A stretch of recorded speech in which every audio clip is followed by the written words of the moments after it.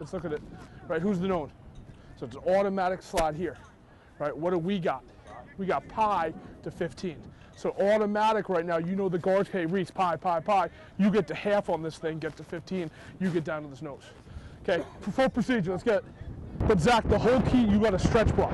So you got to stretch him, right? If he falls back inside, just stay on it right now. Then it's up to the back what he wants to do.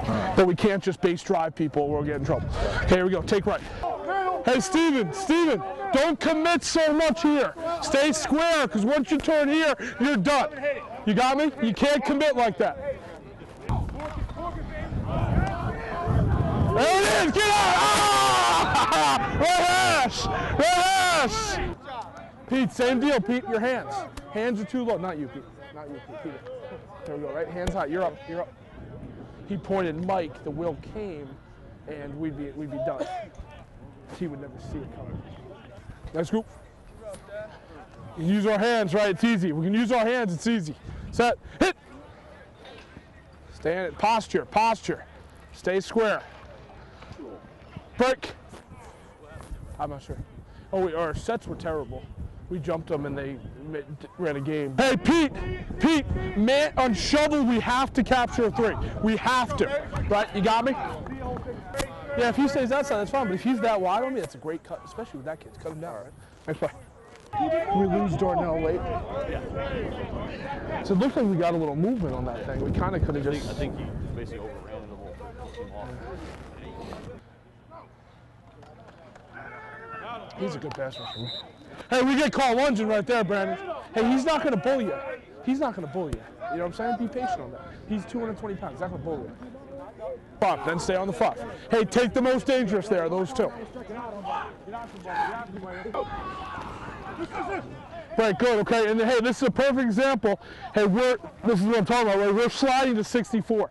It's not a true zone where we essentially have men. I have the second. So if that's the guy we're going to and he doesn't do anything, I want to be firm here on that near 6. You got me? Because I want to help out here. I don't need to slide to an open gap. Let's do it again.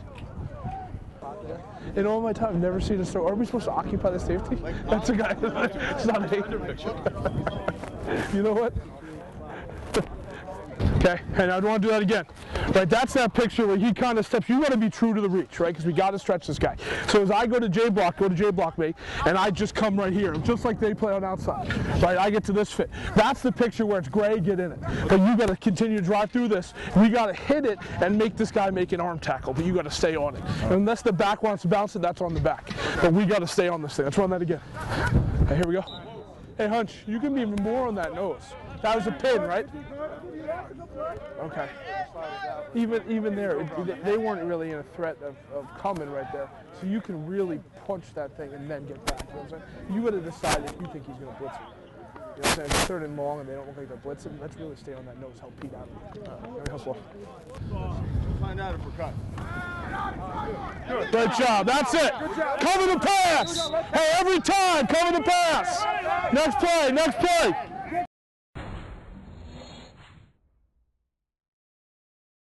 Our spring preview look now shifts to the Monmouth University offensive line here with offensive line coach and recruiting coordinator Brian Gabriel. Coach Gabriel, let's take a look at this O-line group that you have. It's a group that is kind of mixed with some experience and also some youth as we look forward to the fall season.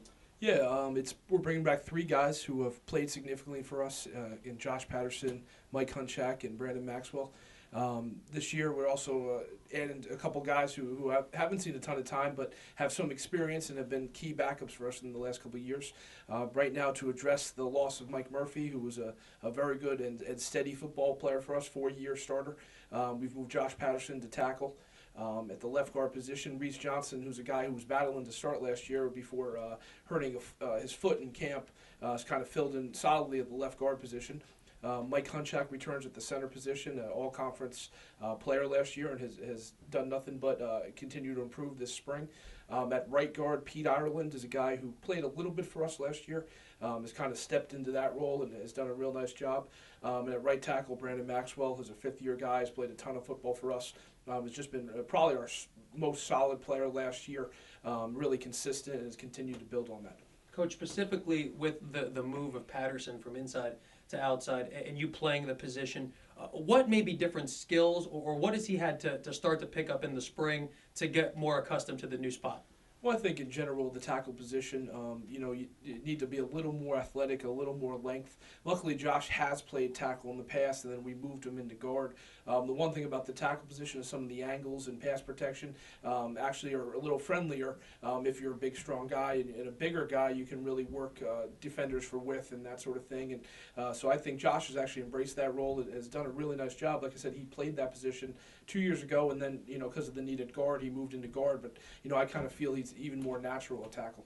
And it's got to be easier to break in new players and moving someone to a new position when you have a veteran presence at the center spot. Oh, I think certainly. The one thing we've been very fortunate here since I've been here, this will be my 10th season, is solid center play. And, it starts back with John Castoro and then getting to Tommy Morrow and Andrew Music.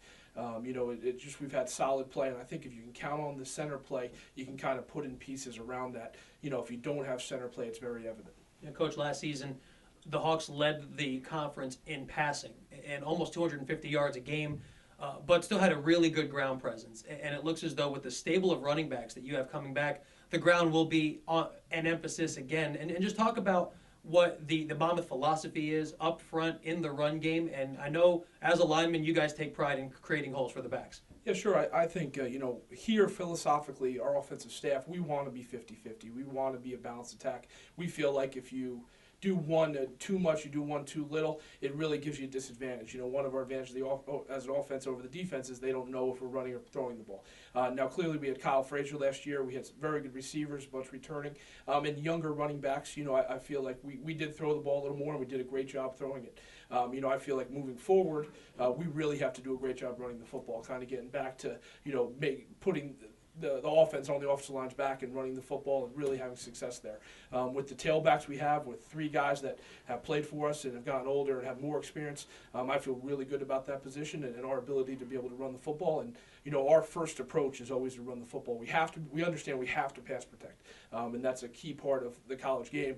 But, first and foremost, we have to be able to run the football. We have to be able to run the football, and the defense knows we're running the football, and it's really just an attitude thing.